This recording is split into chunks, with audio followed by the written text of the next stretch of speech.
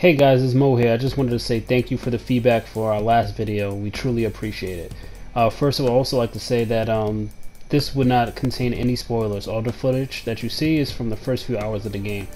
Spider-Man for the PS4 is absolutely amazing, and it's definitely a marvel to behold. I will save you the suspense. It's absolutely a game you should go out and buy if you're a PS4 owner. Spider-Man isn't an origin story, thank God, as it assumes you already know about the start of Peter's abilities. We had enough comics, movies, and TV shows that drove that home, and I think it's smart for Insomniac to leave that at the door. Instead, this Peter is very mature and has been doing it for quite some time. Boasting some great performances, the cutscenes are delivered very well, and the story unravels in a satisfying way. The game starts off with a very impressive sequence that starts a fight for the crown of top villain.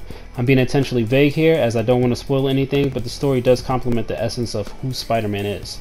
You'll have to balance your double life as Peter Parker and Spider-Man. The gameplay is nothing short of brilliant. You truly feel like a superhero as you swing through the air effortlessly and take out enemies in style. Insomniac deserves praise for creating a system that is simplistic but also has depth. Swinging through Manhattan becomes second nature, as well as the combat, despite having so many different options to choose from.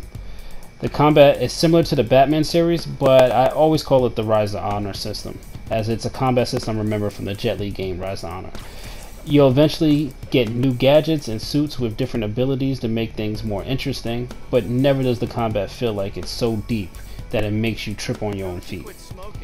It remains very intuitive as new enemy types come in. It makes you use the techniques that you learned throughout the game. I'm from New York City, and it's a blast just swinging around seeing places you're familiar with. The rendition of NYC is amazing here. It truly feels like you're Spider-Man.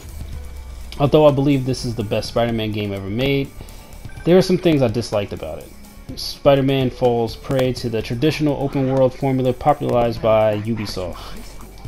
You'll have to climb up buildings and repair radio towers that ultimately unlocks more of your map. The side activities after a while do repeat themselves, and of course there are collectibles that appear for you to go grab. All in all, this is the best Spider-Man game in my opinion that's ever been made, and it's insane fun. Topped with a nice story, great acting, and brilliant gameplay, Spider-Man is another successful outing for Sony, and I look forward to what Insomniac is going to do with the franchise in the future. What? No, that's crazy. I still wish you and MJ could work things out. She's a great girl. She is, but... The two of you would make some beautiful Wow! baby. Peter,